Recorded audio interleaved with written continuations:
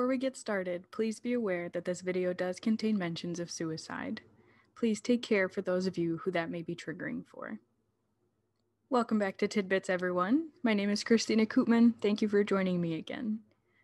Today's video focuses on a lot of different subjects, but it all centers around the art of one man. His story is now almost a cliché in the art world. A brilliant but poor young immigrant finds fame in America. Then the tortured artist takes his own life, and yet his artwork sells for millions, setting records at auction houses decades after his death. Does his suicide change how we look at and view his art now? Can we deposit meaning where it is purposely absent? Do our modern interpretations of his artwork do a disservice to the artist? Or do we honor him by still discussing and interpreting his work? As it seems to be every week on this show, I ask questions that have no easy answers, but I think it's important to keep these things in mind as we take a look at the work of Mark Rothko. Let's take a deeper look.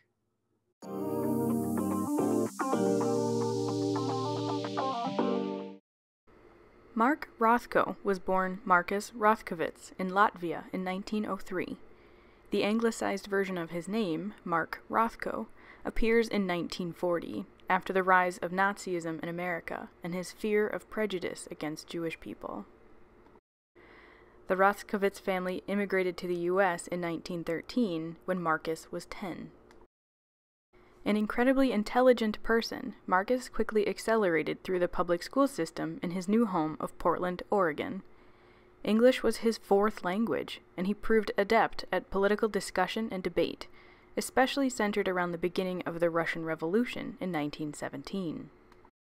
In 1921, Marcus was accepted into Yale on a scholarship. However, he found the experience isolating and unfulfilling. Intense racism and elitism towards Jewish people and immigrants meant he did not return for his second year of studies, instead moving to New York to begin studies in art. During this time, Rothko began to view art as a tool of emotional and spiritual expression. He studied under several teachers, but as a lifelong reader, one profound influence on his life and work was Friedrich Nietzsche's The Birth of Tragedy. Nietzsche claimed that Greek tragedy served to redeem man from the terrors of mortal life. In his opinion, art should dramatize the struggles and terrors of everyday existence. Rothko viewed myth as a replenishing resource for the spiritual void of this modern era, and he considered himself to be a modern myth maker.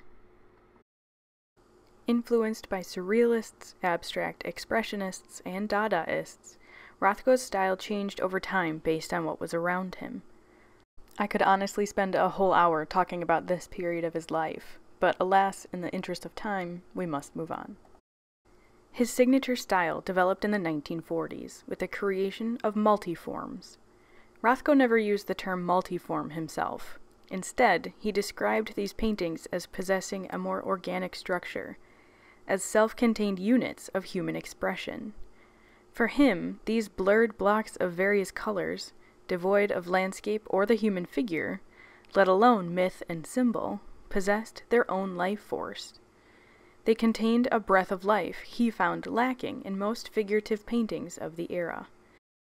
The multiforms brought Rothko to a realization of his signature style of rectangular regions of color, which he continued to produce for the rest of his life.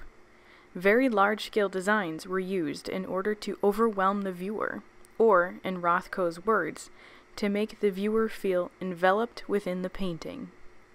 For some critics, the large size was an attempt to make up for a lack of substance.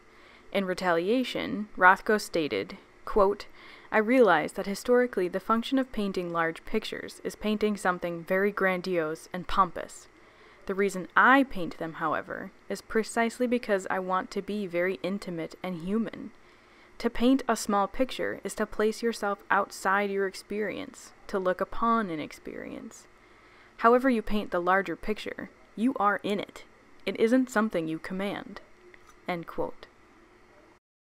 He even went so far as to recommend that viewers position themselves as little as 18 inches away from the canvas, so that they might experience a sense of intimacy as well as awe, a transcendence of the individual and a sense of the unknown. A growing darkness in his personal life was reflected in his work. Separation and divorce from his wife, as well as the death of his mother, are reflected in his color palette, as darker blues and maroons replace the bright yellows and hardy oranges. Despite his growing fame, Rothko felt a growing personal seclusion and a sense of being misunderstood as an artist. He feared that people purchased his paintings simply out of fashion, and that the true purpose of his work was not being grasped by collectors, critics, or audiences. He wanted his paintings to move beyond abstraction. For Rothko, the paintings were objects that possessed their own form and potential, and therefore must be encountered as such. Sensing the futility of words in describing this decidedly non-verbal aspect of his work, Rothko abandoned all attempts at responding to those who inquired after its meaning and purpose, stating finally that, quote, "Silence is so accurate. My painting surfaces are expansive and push outward in all directions, or their surfaces contract and rush inward in all directions. Between these two poles, you can find everything I want to say." End quote. In 1958, Rothko was awarded the first of two major mural commissions, which proved both rewarding and frustrating. The beverage company Joseph Seagram & Sons had recently completed the new Seagram Building skyscraper on Park Avenue. Rothko agreed to provide paintings for the building's new luxury restaurant, the Four Seasons. Over the following 3 months, Rothko completed 40 paintings, comprising 3 full series in dark red and brown. The following June, Rothko took a break from the commission and traveled to Europe. In Florence, he visited Michelangelo's Laurentian Library to see firsthand the library's vestibule, from which he drew further inspiration for the murals. He remarked that, quote, "The room had exactly the feeling that I wanted. It gives the visitor the feeling of being caught in a room with the doors and windows walled in shut." End quote. The library is an example of art meant not for function, but to deliberately alter your sense of space as the audience. This was Rothko's goal for his murals, the allusion to space, windows, doors, and portals, but ones which ultimately led nowhere. Seeing work in spaces it was designed for, rather than museums, was revelatory. He became fascinated with the idea of creating a room with his art, using abstract painting as a type of architecture. Once back in New York, Rothko visited the nearly completed Four Seasons restaurant.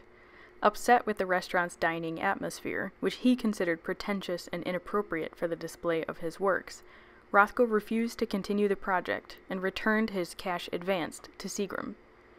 Given that Rothko had known in advance about the luxury decor of the restaurant and the social class of its future patrons, the motives for his abrupt repudiation remain mysterious.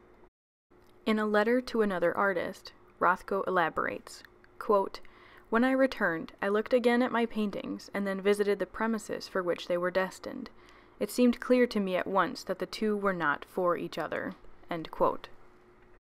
The murals went into storage until 1968, and Rothko's personal and professional isolation and depression deepened. He separated from his second wife, moved into his studio, and continued a life of excess drinking, smoking, and a poor diet.